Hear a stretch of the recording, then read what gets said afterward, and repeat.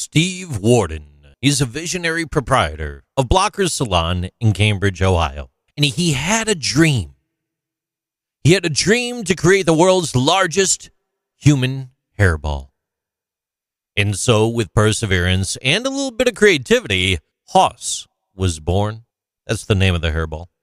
Standing tall at a whopping 102.12 kilograms, 225.13 pounds, Hoss dwarfed the previous record by a staggering 25 kilograms, 55 pounds.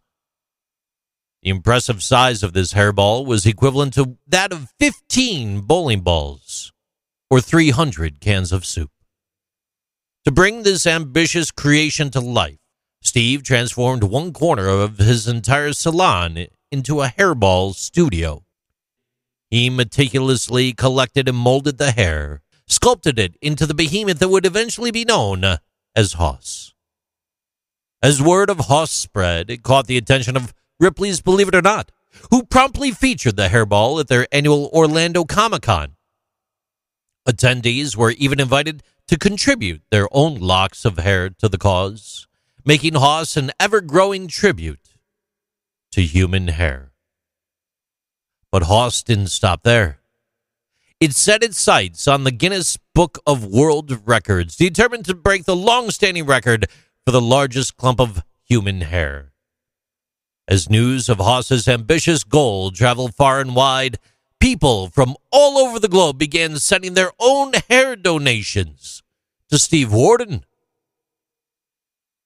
In 1 month, Floyd's 99 Barbershop alone collected the hair of 15,000 customers, adding an impressive 120 pounds of hair to Hoss's total weight. Finally, on December 13th, 2021, Hoss's hard work and dedication paid off. He officially grew to a size that broke the record, weighing in at 225.13 pounds, 102.12 kilograms, and cementing his place in history. Hoss, the world's largest human hairball, stands as a testament to the boundless creativity and determination of the human spirit.